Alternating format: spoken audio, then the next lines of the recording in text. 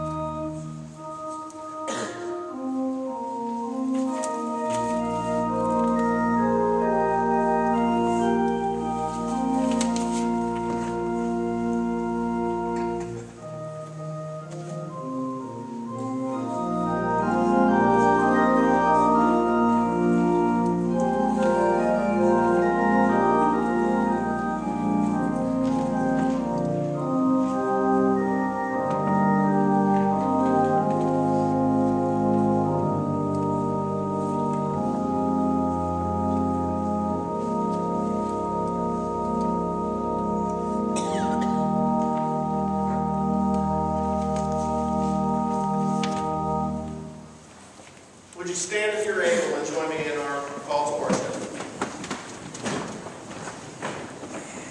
Place your hope and trust in Christ, for He is your guide. We will open our hearts to Christ, ready for the vision He places before us. Our processional hymn is number 611, Rise Up, O Saints of God.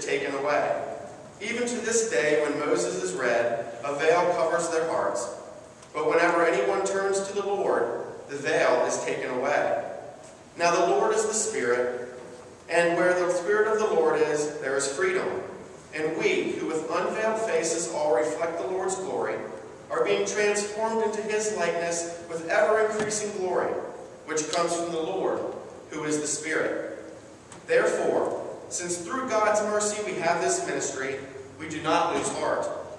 Rather, we have renounced the secret and shameful ways, We do not use deception, nor do we distort the word of God. On the contrary, by setting forth the truth plainly, we commend ourselves to every man's conscience in the sight of God. Amen.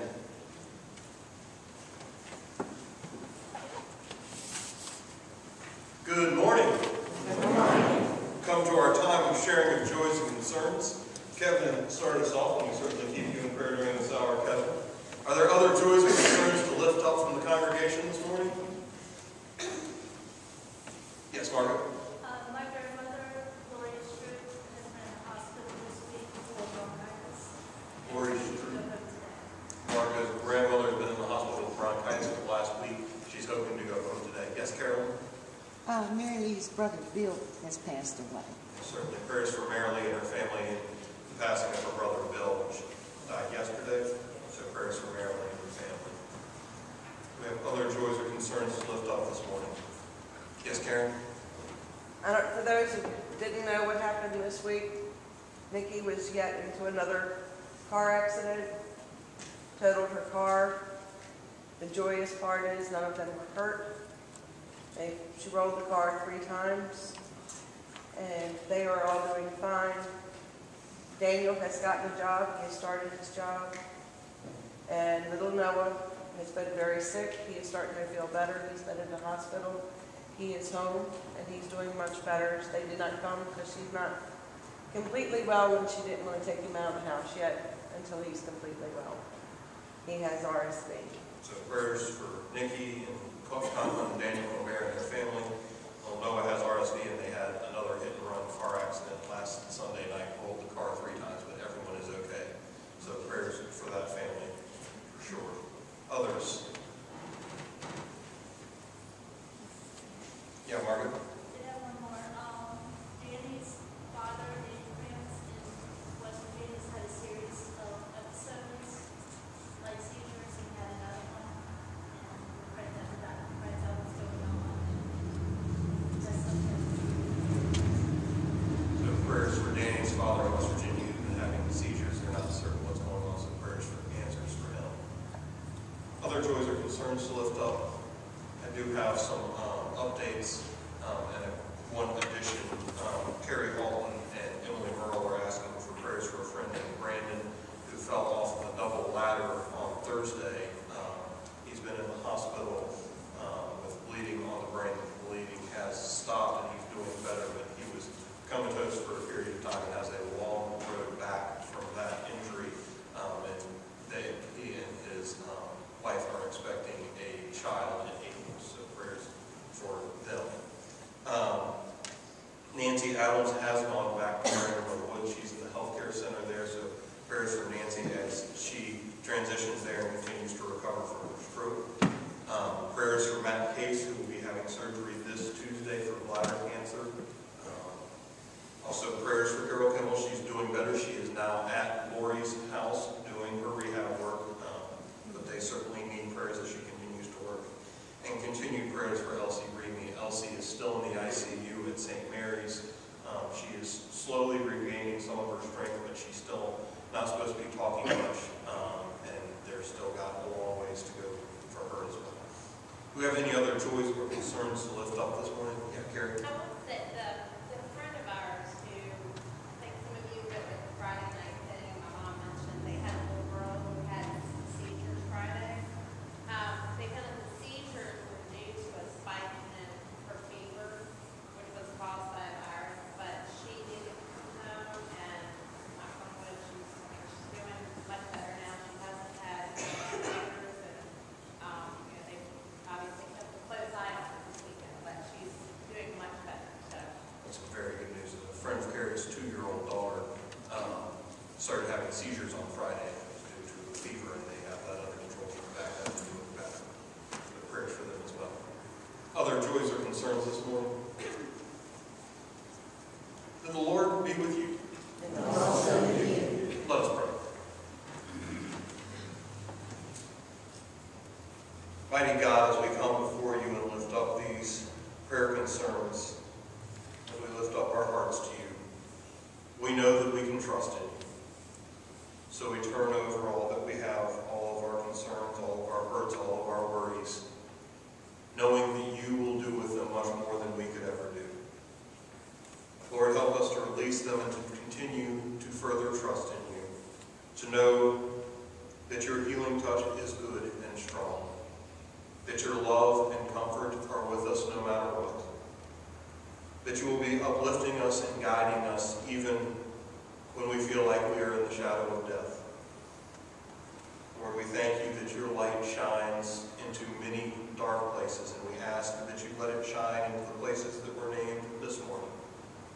Allow your love and your light to be in those places that others might know you. Lord, we pray for those in our world who are hurting, who are sick, who are in need, that your light would shine to them as well and help us to be that light, to go into dark places, to be your presence, to help other people see your glory and your love. We pray all of this in Jesus' name. Amen.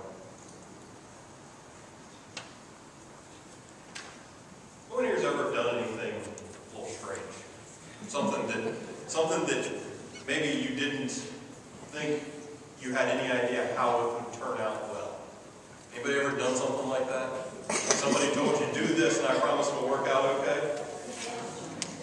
Got some hands right here. Did it work out okay? Which time? Wait, what? John said, he did something strange. We're not going to lift up strange things right now. But sometimes we are called to do something that seems outlandish, seems like it can't possibly turn out.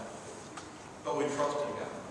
We give, we offer ourselves. We offer whatever it is that God is asking us to give. And in the end, it turns out better than we could have ever imagined. When we give of our tithes and our offerings, this is an opportunity to do something that we can't know how it will turn out well. We just trust. We trust that it will turn out better than we could ever imagine. Because when we give something to God, we know God can do far more with it than we could ever expect. Let's keep that in mind this morning as we receive our tithes and our offerings.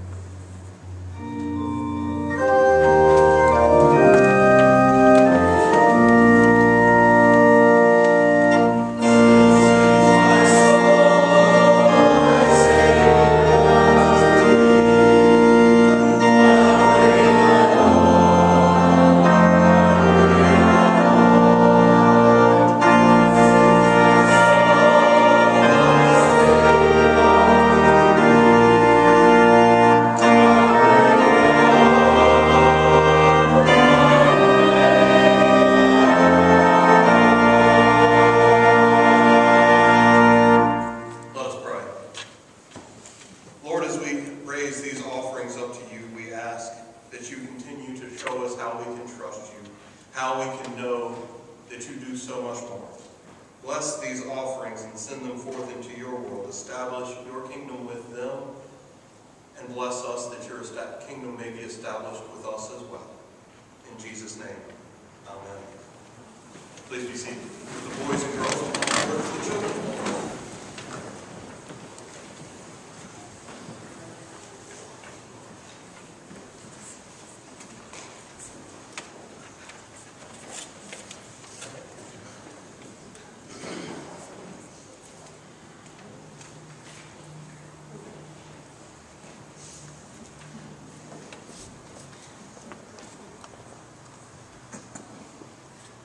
Good morning. Good morning, Sophia. Good morning. Good morning, Tom. Good morning. Okay, you're just not that way. Y'all ever got anything? Has anybody ever given you something? Distress. Okay, that's good. Emily gave it to you? That's very nice. Anybody else got anything? How many ever gotten anything? Anybody giving you a gift? Never? No gifts? Not you anything? Have you ever gotten a gift? She gave you a loom? Cool. Did you get it immediately? Or did she tell you she was going to get it for you? And did you trust her when she said that? Yeah. And then she got you the loom? So if she tells you that she's going to get you something else, will you believe her again? Yeah. Sophia, what about Emily? If she tells you she's going to get you something, do you believe it? Yeah. You know what we call that? Tell me, what do we call that?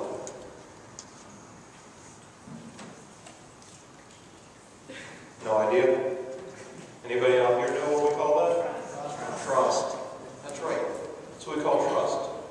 A lot of times we have to build trust. We tell somebody we're going to do something and then we do it. And that means we trust.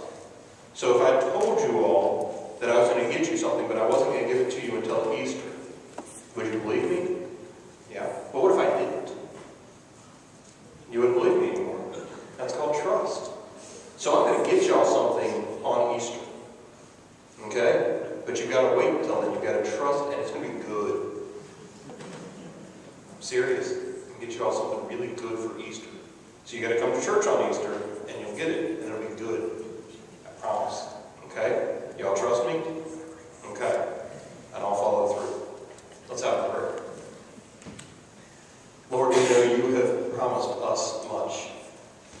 We thank you that you have always followed through, that you have always shown us why we can trust. We ask that you help us to be trustful of one another and to be trustworthy with one another.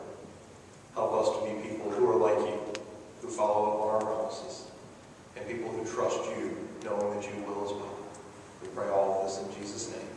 Amen. Thank you all. You can go to Children's Church.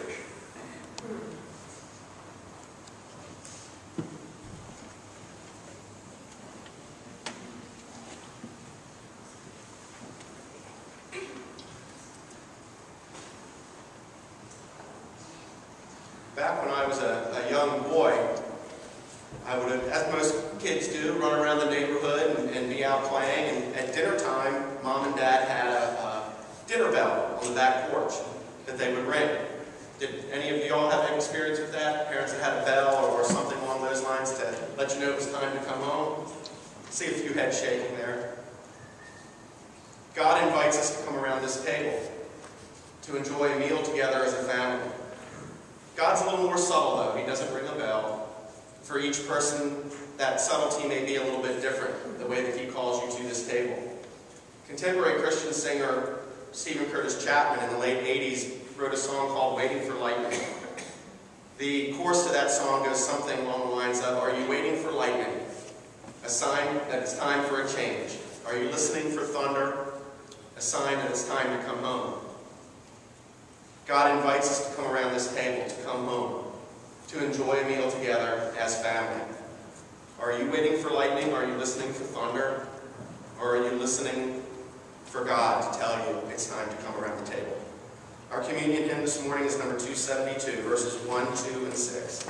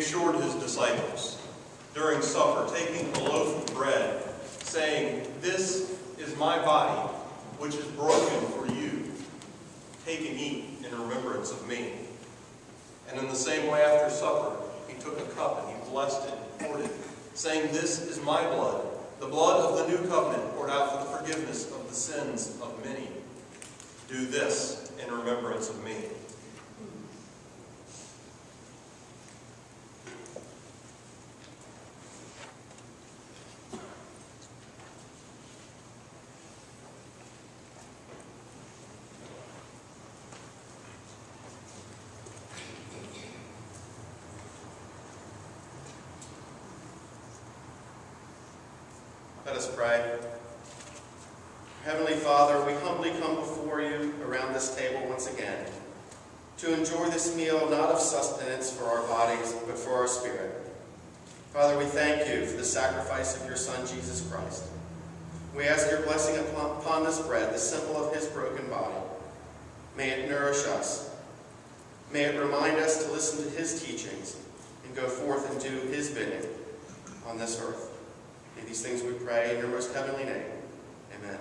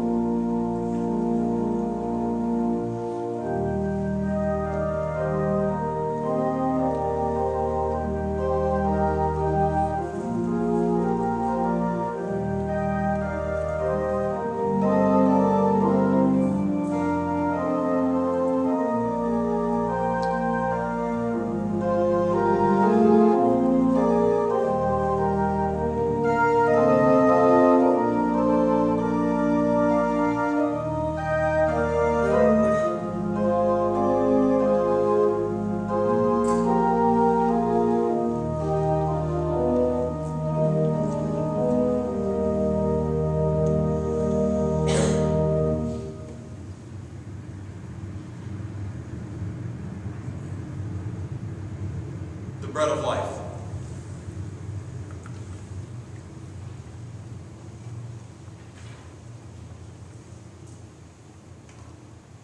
Shall we continue in prayer? Dear Lord, once again we are guests at your table to partake of the fruit of the vine. As we enjoy the hospitality of your table, help us to cherish these moments of communion. Sustain us as we attempt to live for you and in your spirit. These things we ask in most holy name. Amen.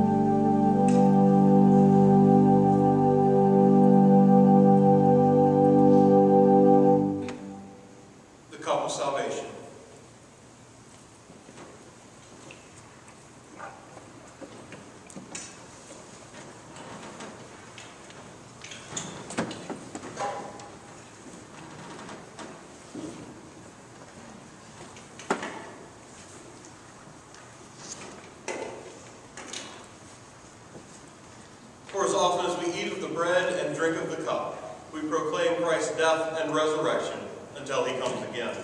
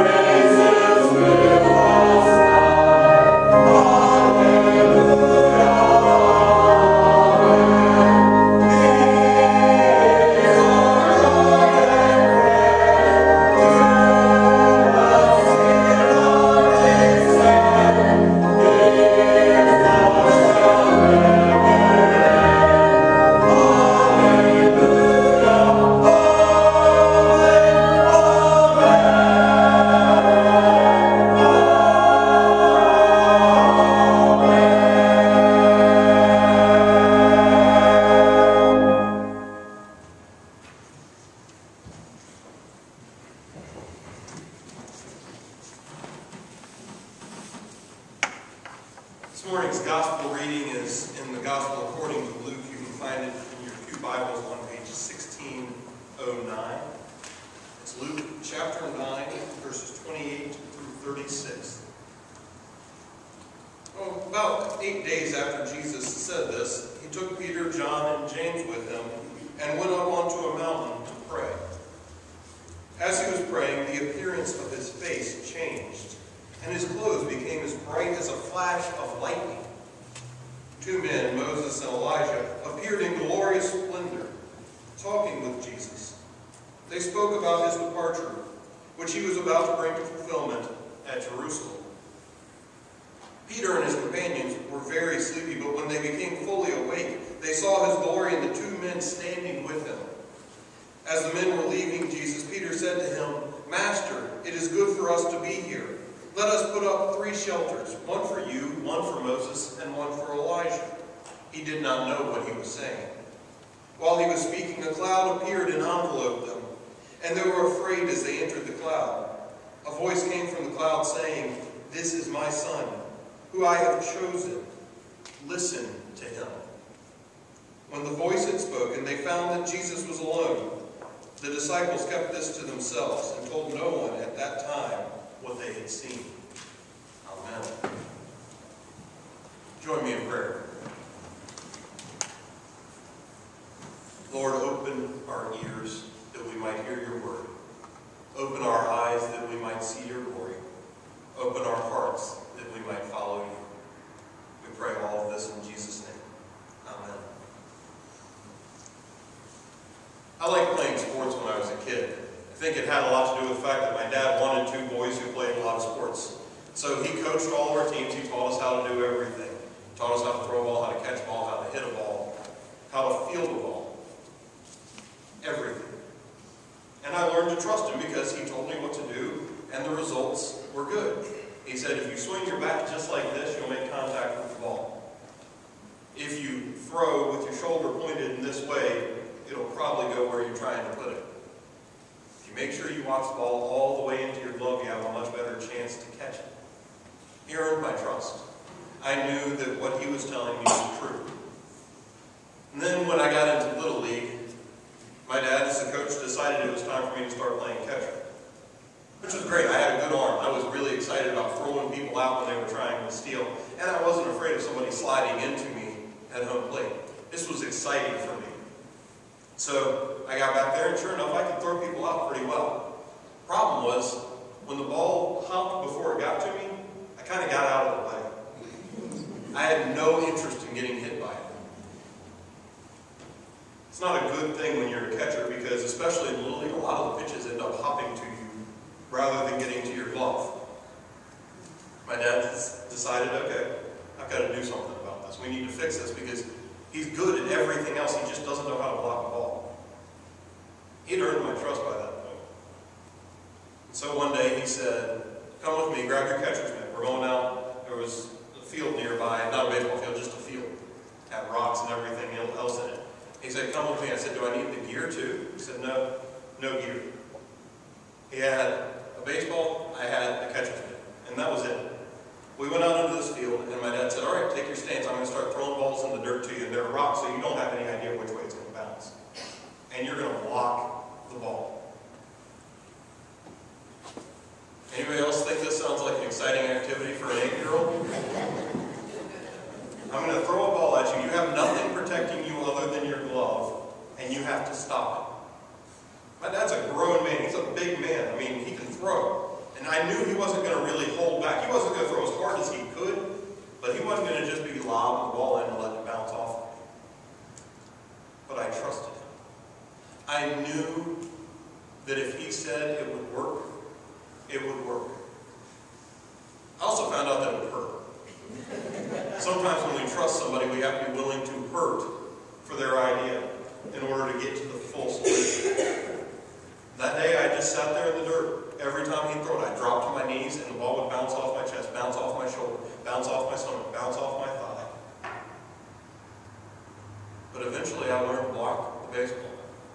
And let me tell you, when I had that gear on, I felt completely invincible because then there was protection, and the person throwing the ball wasn't 35 years old.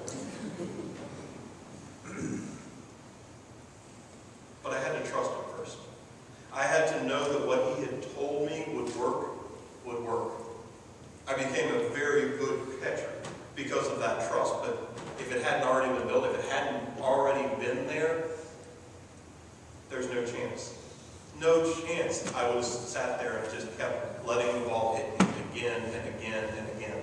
And yeah, I got bruised. It happened. But it was worth it. That's what this morning's scripture is about. It's about trust. At the end of the Transfiguration, God says, "This is my Son, my beloved. With him I am well pleased. Listen to him." The disciples were about to be asked to follow someone, do something that seems like it can't possibly go well, can't possibly go right. It says at the beginning of the scripture, Jesus was discussing with Moses and Elijah his departure, his death. This is the starting point on that journey towards the cross, that journey towards Jesus' death. Jesus had done small things for his disciples along the way to help them see that they could trust him in some pretty significant things. When he called Peter, there was the miraculous catch of fish. When he called other disciples, he knew things about them that they couldn't possibly know. And along the way, they had seen him heal. They had seen him perform miracles. But if they were going to follow him all the way to the cross, if they were going to have the kind of trust to follow him to Jerusalem when he told them, "I am going there to die," they needed something big, something huge. So he took his three closest disciples up on a mountaintop. And right there, right then, it was revealed to those disciples who Jesus really and truly was. In the fullness of his glory, he was transfigured. He was shown as not just a man who followed God closely, but as a man who embodied God. The glory of God shone out through him. And then, in case that wasn't enough, the cloud descended and God said, "This is my Son, my beloved. With him I am well pleased. Listen to him." The scriptures in Corinthians this morning also talk about beholding God's glory. There are all kinds of scriptures about that glory, about that majesty, about that wonder. They all remind us that we can trust. That we can trust God to whatever it is. Doesn't mean that we're not going to get scraped up, bruised, bumped up along the way. But it means that we trust that wherever God is taking us, he is able to work it towards his ends. To take it towards the glory of the kingdom of God. But we have to trust. We have to be willing to get down in the dirt and take a few hits. It's going to happen.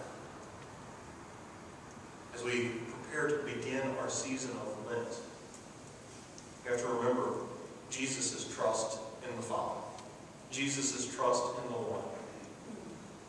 He took it all the way to the cross. Took it all the way to his own end. Do we have that kind of trust? Do we have that kind of faith?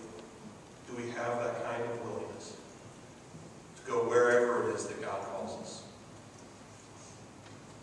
As you go out into the world this week, look for reasons to trust God. Look for the amazing and mighty and wonderful things that God has done in your life, in the lives of those around you, in the beauty of nature.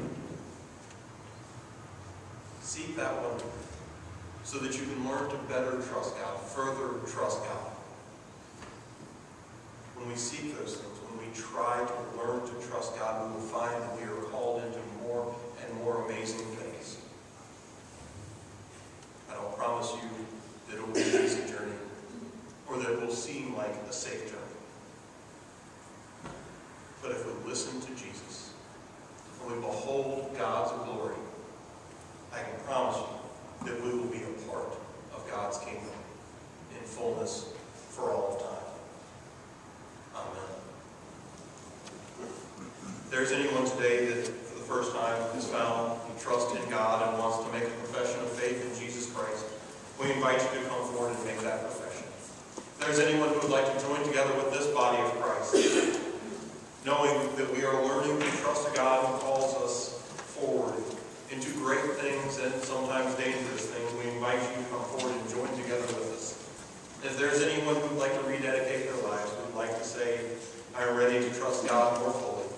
invite you to come forward as we stand and sing of that trust. We stand and sing hymn number 556, Trust and Obey.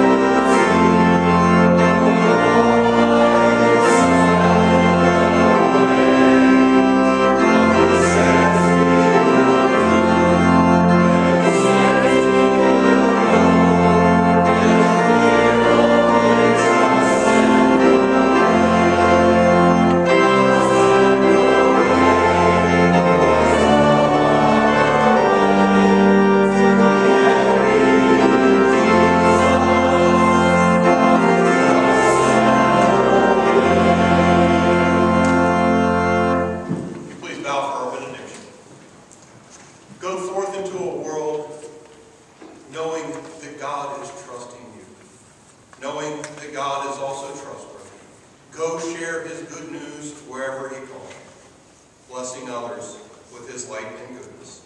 In Jesus' name, amen.